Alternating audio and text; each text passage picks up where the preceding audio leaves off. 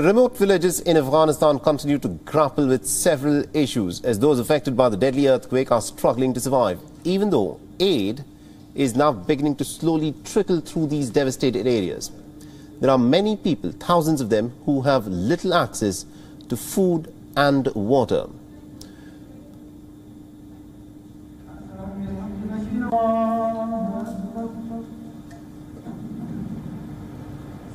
The people attended the Friday prayers and donations were collected in Kandahar. The country's deadliest earthquake in more than 2 decades has killed more than 1,000 people and has left thousands of others homeless.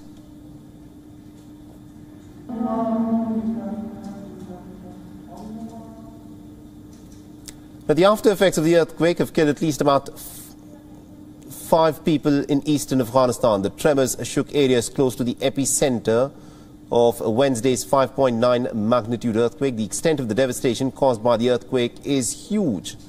And Afghanistan's acting Minister of Health, Khalandar Ibad, has said that almost about 90% of the houses in WION in the eastern province of Paktika have been destroyed. He further added that most of those that remained standing were simply not fit for living. The officials say that nearly about 10,000 homes have been destroyed in this earthquake, an alarming number in an area where the average household size is said to be that of 20 people.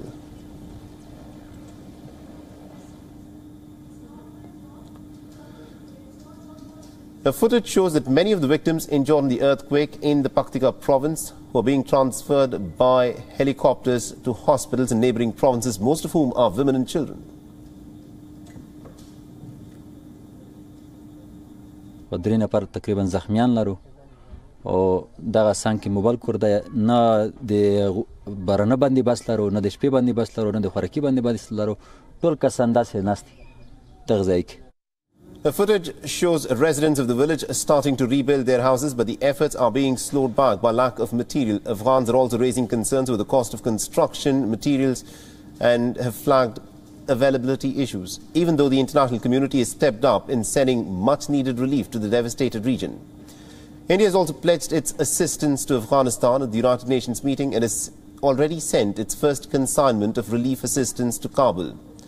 According to reports, the United Nations World Food Programme aid also arrived in the village of Vukai and has been distributed to those who have been impacted.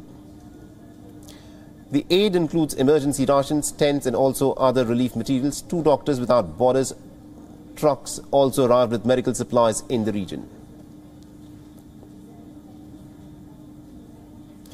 The quake has struck the rugged east of Afghanistan the hardest. Here people live in very small settlements on the arid mountains. The earthquake has also triggered mudslides, blocking mountain roads. Telephone towers and power lines were downed, making it extremely hard to get information off from the ground. Officials have warned that the toll could in fact rise further. In some districts, entire villages have been levelled.